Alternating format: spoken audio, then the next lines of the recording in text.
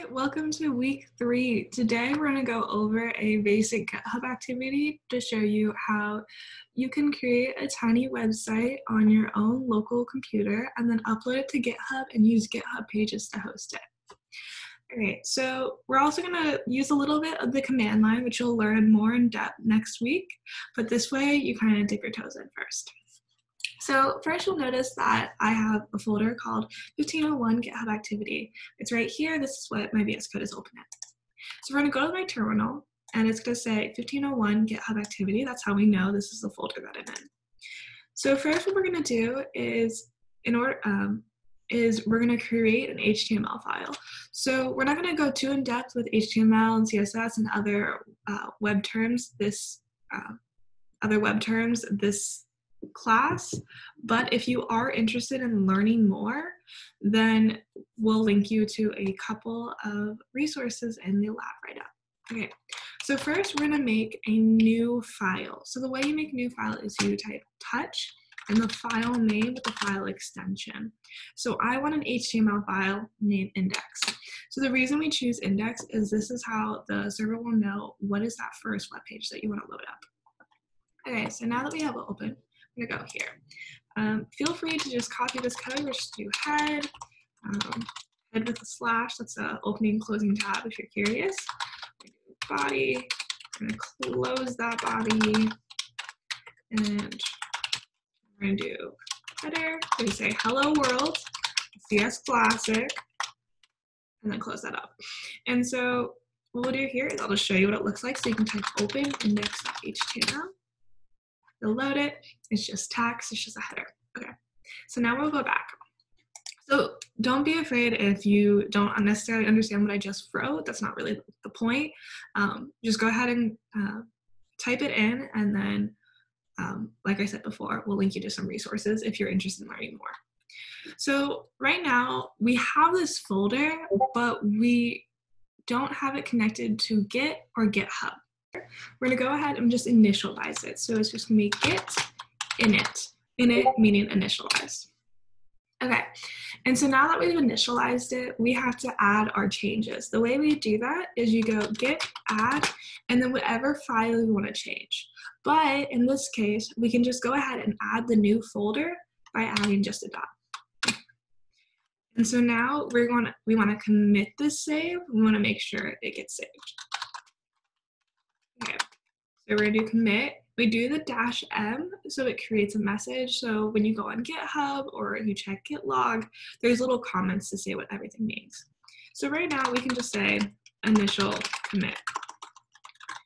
As you start coding bigger and better projects, you're definitely going to want to make sure that your comments are descriptive, because otherwise you'll have a bunch of commits and you won't know exactly what each thing does.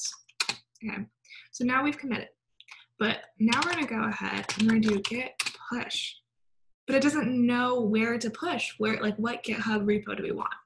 So we'll go ahead and we'll go to GitHub. So here's the basic page for GitHub. I'm going to go ahead and press new, open a new repository. I'm going to name it 1501 website example. You can add a description if you want. I'll just keep it public. If you'd like to do it private, you can. If you notice it says initialize this repository with, we're going to skip this step because we are importing an existing repository. As you saw, we already initialized it before with the git in it. So we're going to go ahead and just create the repository. It's loaded. Okay, so there's a couple different setups. And so this one right here is the one that we're going to look at. We're going to push an existing repository from the command line. So we're going to go into our terminal and we're going to copy this code. So click this button right here. We'll swipe back. We'll go back to our terminal. We'll paste it in, press enter. And presto, you'll see that it's writing a couple things, and then you'll have the branch master set up to track remote branch master from origin.